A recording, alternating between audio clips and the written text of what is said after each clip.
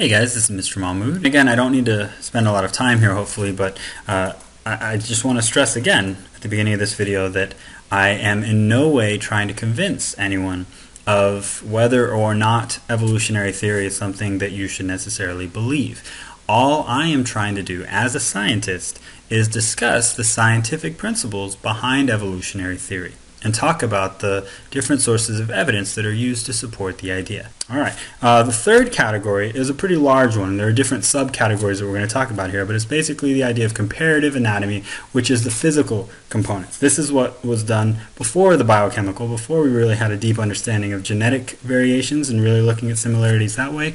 We tried to relate organisms just based off of their physical components and physical properties, whether that's large scale or some of the more unique things that we're going to talk about here in a second. The more large scale things are what we call homologous structures. So homologous, I hope you remember, we've used the term before. We talked about homologous chromosomes when we were referring to meiosis, how homologous chromosomes are the same chromosomes of the human DNA line or any species DNA finding each other. So you have two first chromosomes, your mom and your dad's first chromosomes. When they find each other in a tetrad, they're considered homologous because they're the same. Homozygous, you remember the prefix homo means they're both of the alleles are either dominant or recessive. So homologous again means the same. So when we talk about homologous structures, you may look at these four, they don't really look the same to the uneducated eye, right? But as you will now be educated to the idea, even though they may perform unique functions and because of that have slight adaptations that make them more successful in one environment compared to another, structurally they're the same. They all have the same basic structural component. This represents the arm of four different animal species here. The one on the left is the human, and then it shows a dog, a bird, and then an alligator. Now, even though they have different lengths and thicknesses of their different bone structures on the forelimb, they all have the basic arm structure. They have a long upper arm bone called the humerus. It's not very humorous, really, especially if you hit your funny bone, right? It's definitely not very humorous, but that's what the top bone's called.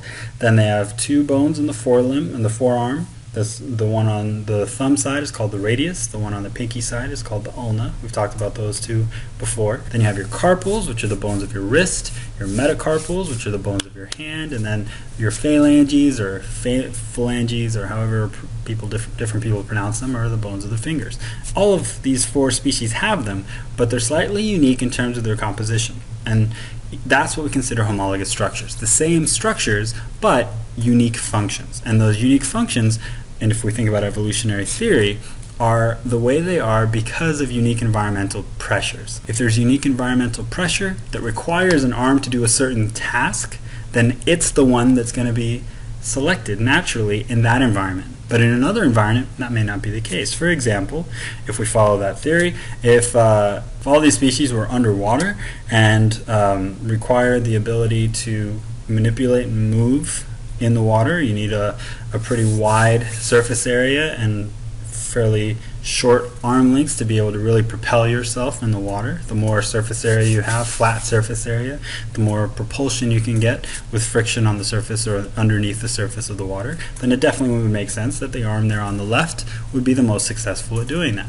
So if you had all four of these species, all of them were living underwater, over time, if you follow evolutionary theory, the arm limbs on the right, the ones that have that naturally, are going to be most successful in getting what they need and maneuvering, and the three on the left will slowly leave that gene pool, either dying off or moving to other parts where maybe they're more successful. So little by little, that one there on the right is now the one that's predominant in that environment, whereas, let's say, the third one, having very light, low density bones, is what gives these species the ability of flight. You can't fly if you have very heavy bones, but if you have light bones like this, thin bones, then you have a much better chance of propulsion as long as other factors are available as well. So these are the bird species, and if the need was to be able to survive off the surface of the earth for multiple reasons, the other three obviously would not survive in that environment, and you'd see a much higher proportion of that one. So again, evolutionary theory suggests that even though all of these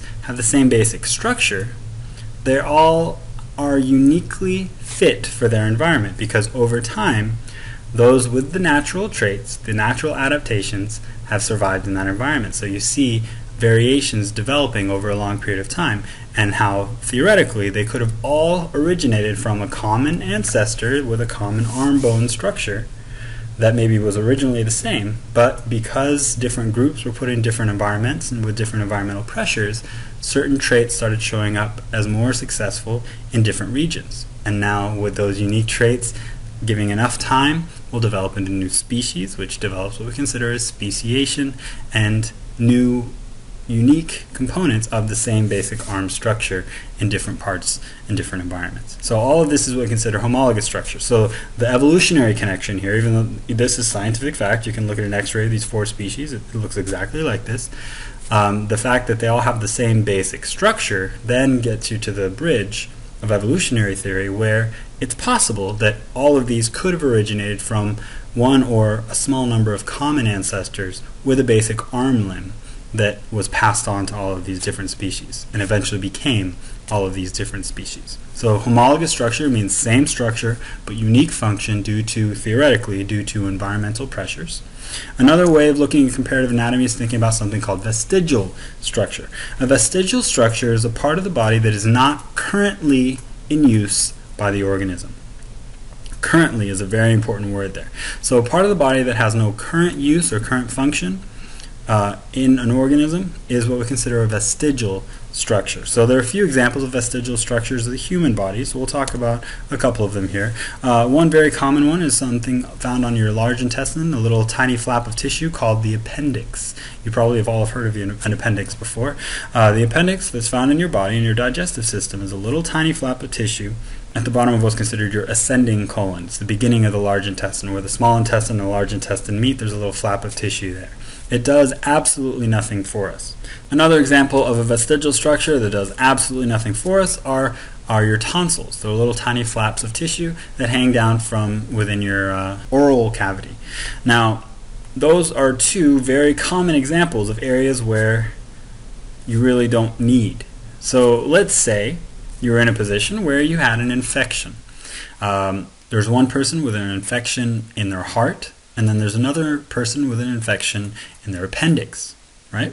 They both have the same kind of level of an infection, a bacterial infection, something that could become pretty harmful pretty quickly, right? The doctors have a choice. They can do one of 2 things. They can either treat the infection, usually with antibiotics and different medications, and try to fight off the infection, or they can just cut it off and just get rid of the infection that way. Don't let it spread. Just cut off the tissue that the infection is occurring in. Now, obviously, if the infection is in your heart, which of those 2 choices will they go for? Usually door number 1, right? Just try to kill off the infection and do what you can to eliminate that problem without actually removing any tissue of the heart, because obviously you want to keep everything there so that the heart can function the way it's supposed to. But if there was an infection in your appendix, they could treat it with antibiotics and try to kill off the bacteria before it spreads into your large intestine.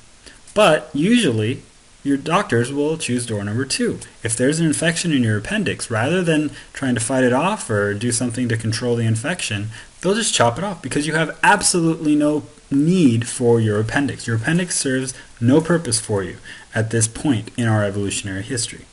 Now I stress that for a reason, because here's the bridge. Evolutionary scientists will take these vestigial structures and think, even though there's no current use for that structure, theoretically it could have been used and needed a long time ago. And that's where we start thinking about possible bridges of early groups of this species, or possibly early ancestors of the current species, based on the vestigial structures that are there, how they may have been different a long time ago, based on these parts that may have had a purpose back then. The evolutionary possibility, one possible suggestion of the appendix, is that it could very well have had a purpose in digestion. Let's say the basic theory is that it had the ability of producing enzymes that help you break down cellulose. Cellulose, as you guys know, is a long complex sugar made by plants. It's basically the majority of the structure of a plant. It makes up the cell wall and things like that. So when you're eating plants and you eat vegetation, you take in a great deal of cellulose. Currently, the human body cannot break down cellulose. We can't do anything with it, so it just passes straight through our body. This is what we think of as fiber. You can't do anything with fiber, but it is something that is encouraged in your diet to help you kind of flush out your system, because it just kind of pushes everything out. But you don't really gain any nutrients from it. You can't break it apart because the activation energy is too high. You don't have the enzymes to break it down.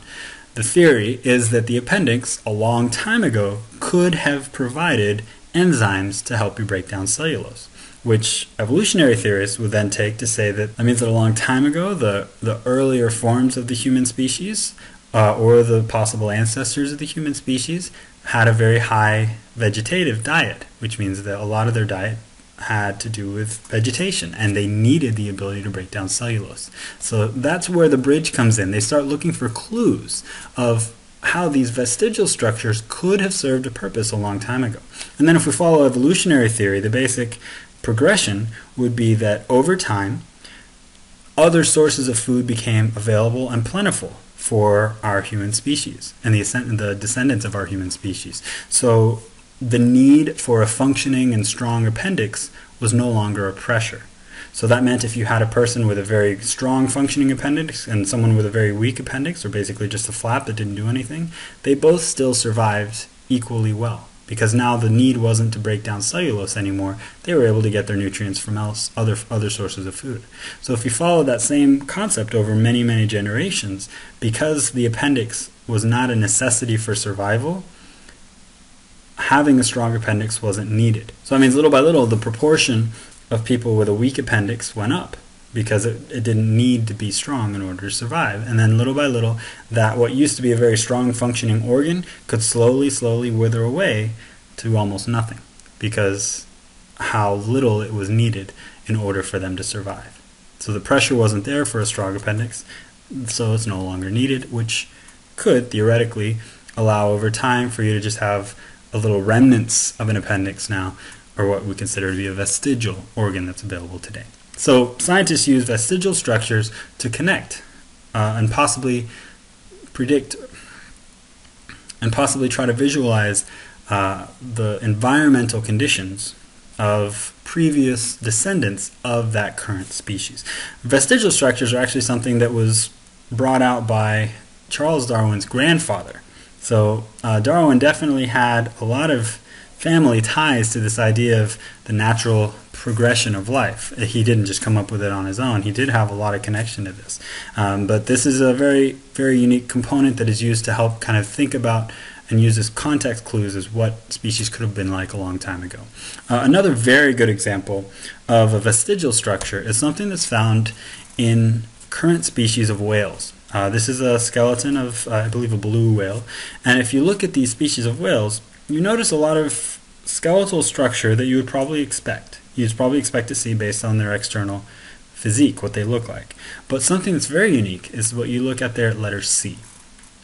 Now, you may have a hard time kind of visualizing this, but letter C represents a pelvis. It's a vestigial pelvis. It's in the area in the range that is in very strong connection, and the physical composition of that bone is in very strong connection with the pelvis that's found both in our body and in a lot of other organisms as well.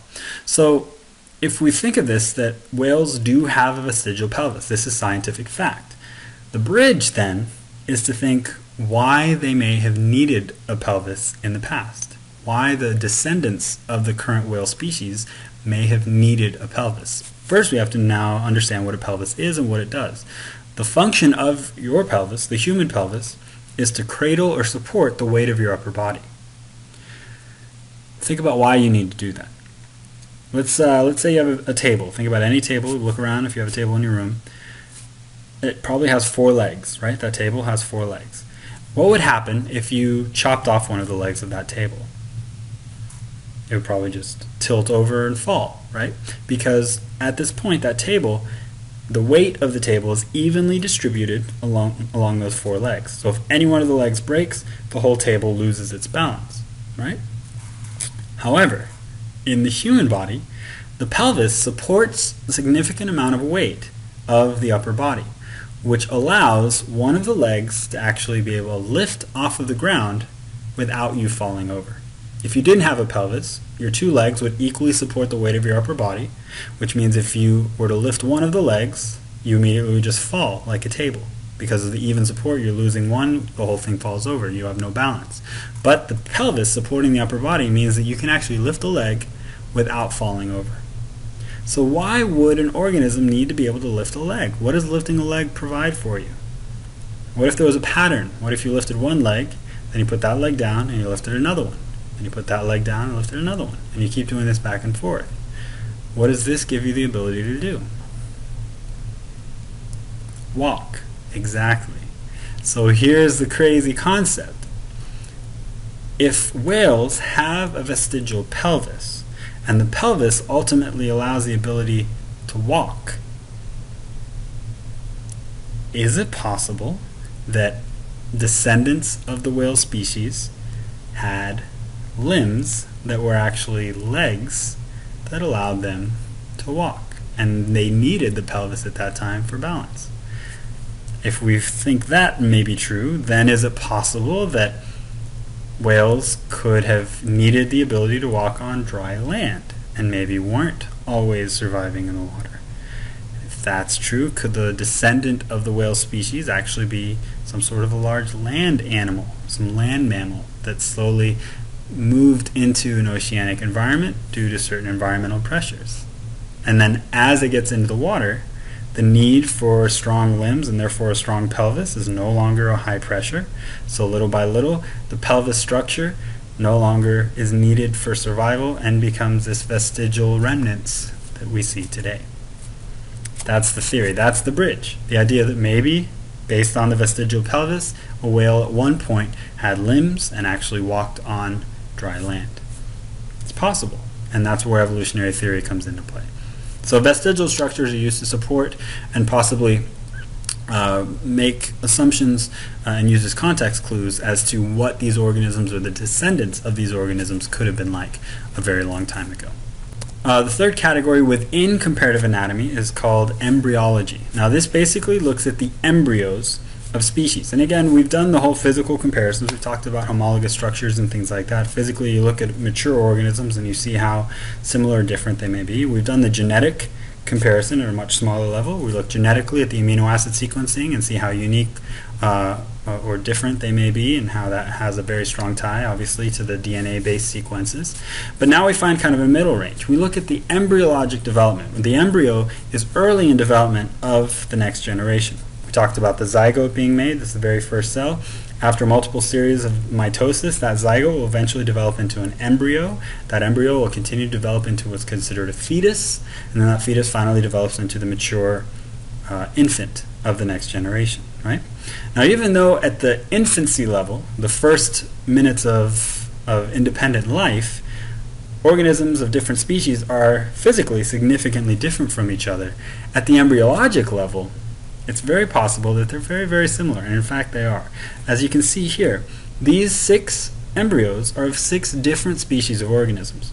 And although they're drastically different at their infancy level, here at the embryologic level, here when they're embryos, it's very hard to tell them apart. Can you tell which of these 6 is the human? It's hard to tell, right? First of all, it's hard to imagine that any of these are the human because they all have a tail. They all have gills. Remember the scenario I gave a while back in the previous lecture about having gills? All of us had gills. We all had them. However, after the embryologic phase, the gills are eliminated and we move into the concept of lungs and developing into that. So at the embryo level, there are a lot of physical comparisons to other species. So this is another way that we try to kind of bridge and compare organisms to each other and classify organisms. For example, all the organisms that are in the phylum Chordata, which we'll talk about in a few units here, have very unique characteristics that allow for a vertebrae or a backbone and a spinal cord passing through that backbone. So that tail that you see there is the backbone of all of the chordates, all of the phylum Chordata within the kingdom Animalia. And over time, these embryos that are all very unique eventually develop into significantly different species. So definitely at the bottom there you see the fetuses of each one of these. They're very unique and you can definitely start to distinguish one from the other. But at the embryologic level, at the embryo, there are a whole lot of similarities. So this is the scientific fact. If you look at the embryos of different species, this is exactly what they look like. Well, these are animations, but they are very similar to each other. And then the bridge again suggests the idea of common ancestry. If they're so genetically and physically similar, at this level here, at the embryologic level, theoretically they could have possibly stemmed from a common ancestor that was eventually passed on to these unique species that developed from it. So again, this shows even though there's drastic differences in the physical structure when they're fully matured, at this embryologic level there are very, very distinct similarities, and possibly suggests, again, the idea of a common ancestry, that they could have all developed from one or a few common species that had this basic structure at the embryologic level, and then because of pressures became the variety of the chordates and the different spine and vertebrate animals that you see today. That's, again, the bridge connecting embryology to evolutionary theory. Alright, so that represents comparative anatomy. Make sure you're comfortable with all three parts: homologous structures, vestigial structures, and embryology. The final category of different sources of evidence supporting evolutionary theory is biogeography. Biogeography is basically just a comparison of the physical location of both living and fossil records of organisms throughout the world. Biogeography is something that Charles Darwin really focused in on when he was on his trip as a naturalist for the HMS Beagle.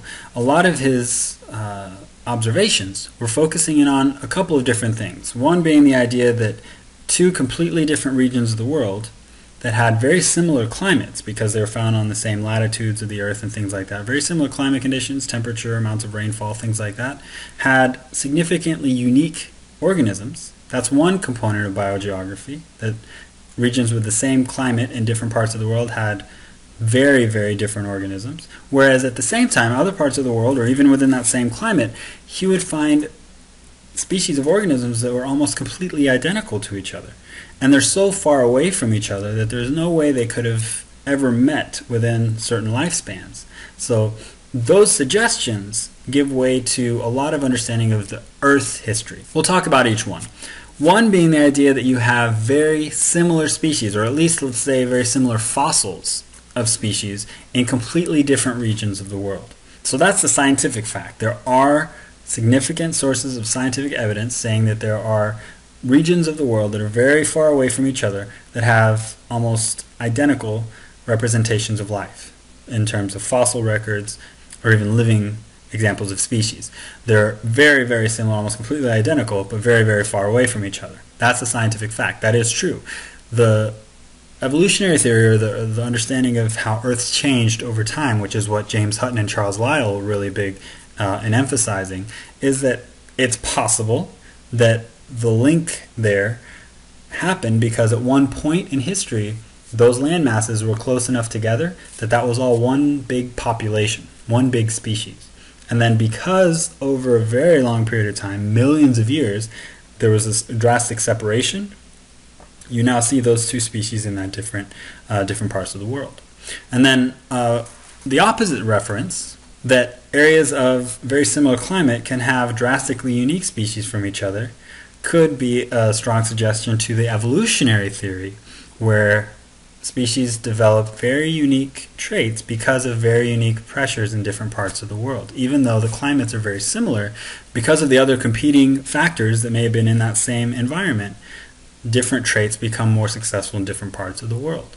So little by little, that separation of the Earth that theoretically could have happened, and evolutionary theorists and just a lot of supporters of tectonic plate movement and the idea of Pangea and these early land masses that were much larger, this idea of biogeography supports the possibility that there could have been very strong land masses with unique populations that were separated to give for a lot of the similarities. You see the diagram there that shows you how certain species of fossils are found in very unique parts of each of these land masses in their present configuration. So this diagram shows you how they could have looked a long time ago in one landmass, and how you can see there are definite patterns for these fossils, and then as they break off you see them where they are in the same landmass, just in different parts of the world. Or the diagram there underneath shows how theoretically you could have started with some sort of a common ancestor, some sort of a large land animal like a common armadillo, anteater kind of species, but because of the separation they could have developed unique environmental characteristics and then unique adaptations that slowly allowed for speciation to occur, where new species started to develop in different parts of the world that all could have originated from a common species in this common landmass. So both of these variations could be used by evolutionary theorists to support the idea of this common landmass and common ancestors that slowly bridged out into what we see today. All right, so these are all different categories of evidence supporting the evolutionary theory, which again is entirely up to you in terms of how much you want to believe of it, if any at all. But I do again expect you to understand and respect how evolutionary scientists use these concrete sources of evidence to support the idea that the Earth has gradually changed and the life on Earth has changed with it, possibly all originating from one or a few common ancestors. All right, so that's evolution. I hope you guys understand it, and I hope you have developed at least an appreciation for it. The next lecture will take what you've learned and will relate it to what you should already know about genetics to develop some very, very unique and hopefully pretty interesting understandings of how populations actually change and what the driving forces are behind that. All right, that's it for this video. I will see you next time.